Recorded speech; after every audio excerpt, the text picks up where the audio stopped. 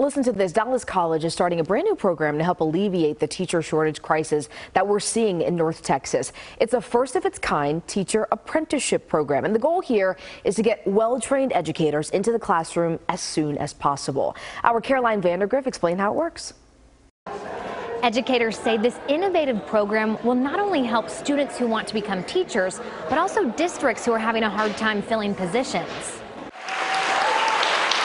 The first paid teacher apprenticeship program in Texas is now officially up and running. I'm looking forward to being able to work with the students, teach, get experience, which is I desperately want. Ramia Dawes is part of the first class of teaching apprentices.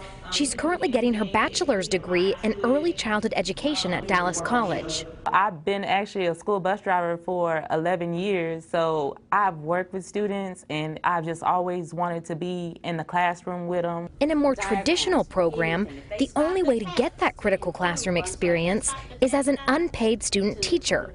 This apprenticeship gives the mother of two the chance to earn $30,000 a year to work at a school while completing her degree. It's game-changing, and I believe this will be just the start of many other programs who are going to try to replicate this.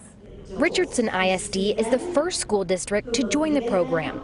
The apprentices will spend 1 year working 3 days a week in a Richardson school as classroom interns, 1 day as a substitute teacher, and the final day doing coursework at the college. I believe that this really is an exemplar, and I believe that this is an exemplar not just for the support to provide a future educator, but also for a district to create a pipeline of educators.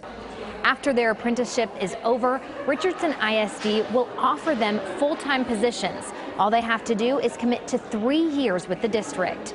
In Dallas, I'm Caroline Vandergriff, CBS 11 News.